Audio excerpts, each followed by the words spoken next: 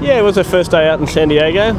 Great, I think it's going to be a fantastic venue. Really good water here, nice flat water, a very confined area for sailing.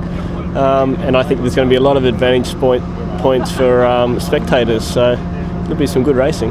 Yeah, great to be back here in San Diego. You know, sailed for, I don't know, 2-3 hours here on the bay, and fantastic conditions, 8 to 11 knots, and oh, it's a great day. Today was the first day that we'd actually sailed as a team as well, so it was good to get out there and get used to each other.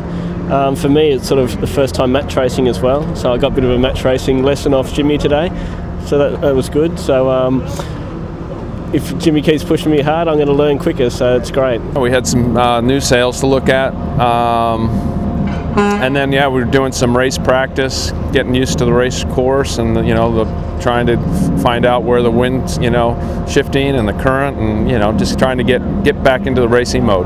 Working out who does what role as well, who's doing the tactics and who's calling the deploys and the furls and everything like that. So it's on our boat, it's a big learning curve for sure.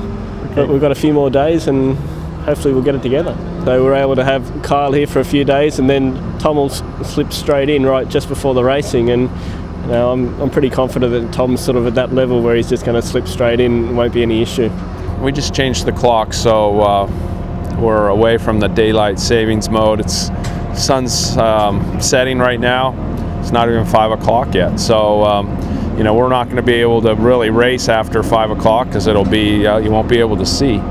Best wind of the day, unfortunately, is in the afternoon, and like today, the wind came up at about 1 o'clock, and you could start racing around then. So hopefully on those average days, you know, we'll be able to get the racing in. Although this weekend, there's supposed to be some fronts coming in, so get your Fallies out.